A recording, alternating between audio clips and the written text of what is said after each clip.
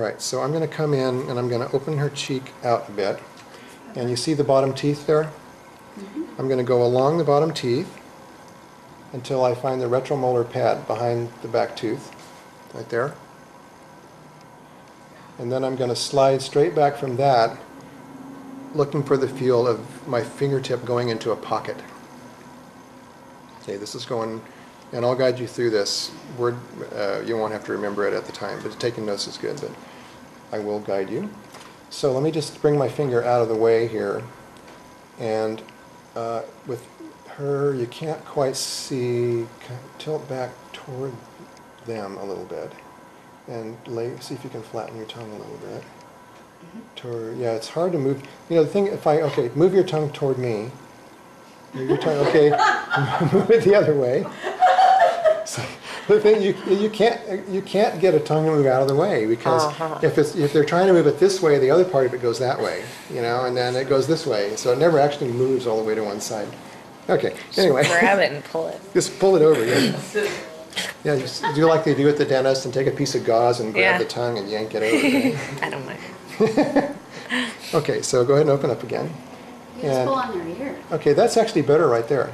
Okay, so see back there, there's a feel, it looks like a pocket right there. My finger's going into that pocket. Yeah. And the medial side of that over here is the pterygomandibular raphe. See that? And my finger's pushing toward the lateral now, and I'm hitting right there the ramus of the mandible. So there's a little triangle defined. The ramus is what my finger's dragging on now, and you can see the raphe on the other side of that. Okay? So that's that little pocket I was talking about. That's your landmark. Okay? So I'm going to go lateral around the ramus, out into the cheek, and push straight back. Now you can see the ramus, the line of the ramus starting to show there. Okay? That's because I'm pushing back into the masseter muscle now. Okay? As I push to the masseter muscle to feel it, and we're not going to push very hard on each other for this, we just want to find it. Go ahead and bite your teeth together for a minute. Yeah, and it's really pushing my finger, I can feel that, so go ahead and open back up. And I'm going to sweep down to the bottom of the masseter and sweep up to the top, and all the while I'm trying to be aware of that line where it's attached to the bone along the whole way. Okay.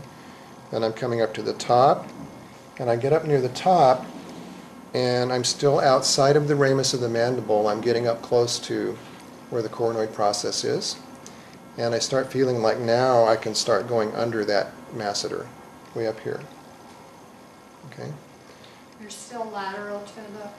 Lateral to the ramus of the mandible, and now I've gone up, and now I'm not worrying about the ramus because I'm up where the coronoid process is, almost beyond it. Her mouth is open, so the coronoid process is down from the zygomatic arch. So now I'm above where the coronoid process is, so there's actually no bone here.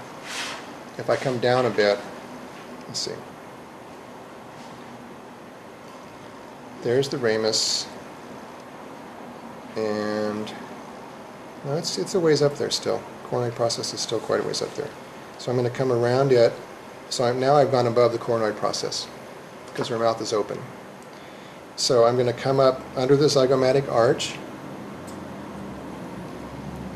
and think about that attachment on the underside of the zygomatic arch where the masseter attaches. And now I'm going to come into that little pocket that's up under the cheekbone, but there's no longer the masseter there, so it's just under the zygomatic bone where it comes off the maxilla there. And just to double check that, would you grit your teeth again?